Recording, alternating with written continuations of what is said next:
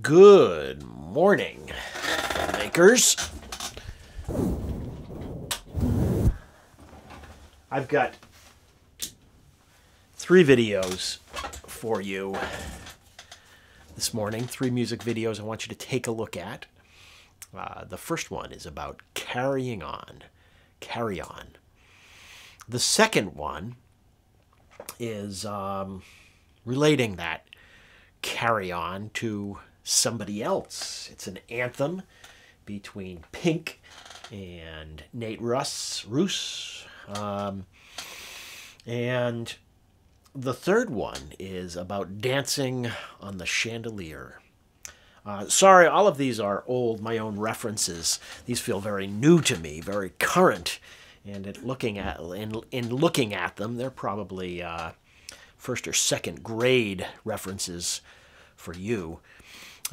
So, apologize for the dated references, but you got a dated teacher, so just accept it. So look at those 3 videos, and what I want all of you to do, whether you're in acting for the screen, whether you're in introductory media, whether you are in our broadcast class, look at that stuff that's all around you and find inspiration in it. Find a story. This morning, the light was playing off of a little, I didn't even know what it was. It was sort of an accident of a ribbon spinning around a little mobile that we had hanging on the window shade. And it was like a little piece of the chandelier. So the idea of swinging on the chandelier came to me. And also a little bit of a Cirque du Soleil as that ribbon spins around this little piece of thread. It felt to me like a circus performer, like a Cirque du Soleil performer. So find these little bits of something in the little world you find yourself in and look for some inspiration. And specifically, I want you to make a music video. I want you to find inspiration in these music videos.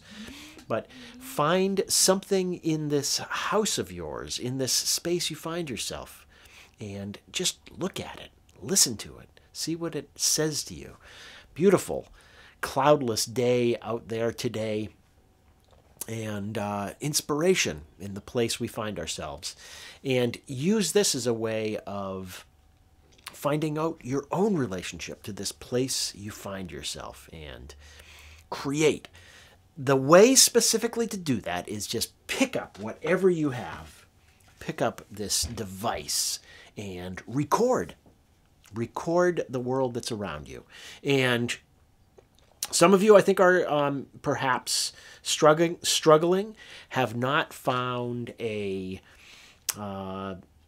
way to... Maybe recording is easy since most of us have these devices, but you might find it more challenging to edit these pieces. And that is the next big adventure. I mean, recording yourself, simply turning this camera on and talking directly to the camera is, for most of us, easy technically to do. It's really a great revolution that we have these devices and that we can record ourselves. But that's where we start, is just the human voice talking into the camera. And that's what we started with last week. But now it's about those images that are all around you. And the key is starting to edit these images together. We move from just one continuous roll of the camera into controlling time and space. And that's the trick in media, is we can move from place to place. We can unify the place that I live in and bring it to the place that you live in, both in a physical way, but also in terms of the other great thing that media does, which it combines both the veracity, the real life, the thing that's right in front of us, with the way we imagine life to be. Those 2 poles of media. On the one hand, reality. Is reality over here or is it over here? I'm looking at a mirrored image. So let's start with reality over here. And then we move to reality as we imagine it to be. As Albert Einstein said, imagination. Actually, I don't have the quote in front of me. Sorry, Albert. But the idea that imagination is the key. And what imagination is imagining how things might be. And it starts from seeing things as they are, gathering all that stimulus. And what creators do is they imagine how things might be. They see what they see directly in front of them, and then they transform it by imagining what life might be. And in a very elemental way, that's what I want you to do in your own spaces where you find yourself. And that's what remote learning is. You take what's happening right in front of you, right there, and you imagine this bigger world through this flow of information coming towards you, and then you put the two together, and that's creativity, and that's what this class is all about. So do it. Do it now. Once you record that stuff, use WeVideo. You can actually get it on your phone.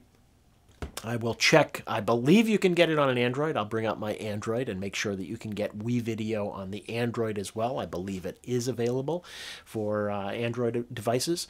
Or if you have a Chromebook, a Mac OS, or a Windows system, any system, and you have internet connection, you can use WeVideo on the desktop, WeVideo.com, and you can create videos, bring your information into your computer, and then send it out to WeVideo, and then you can edit via WeVideo's cloud services. So those are a couple of ways you can edit. Also, another way you can edit is with iMovie on the phone. There is a cost to that, but WeVideo is there's no cost to WeVideo. So make movies. Look at these music videos and see how the people who made these are imagining how life might be. And certainly when we're creating a song, creating an anthem, it's about imagining how life might be. I think that's something about why we sing a song. We hear beauty, we hear music in the day, and we create based on that. And that's what I want us to spend time doing, is make movies. So, next step after you shoot this material is starting to edit them together. We'll be talking about that later.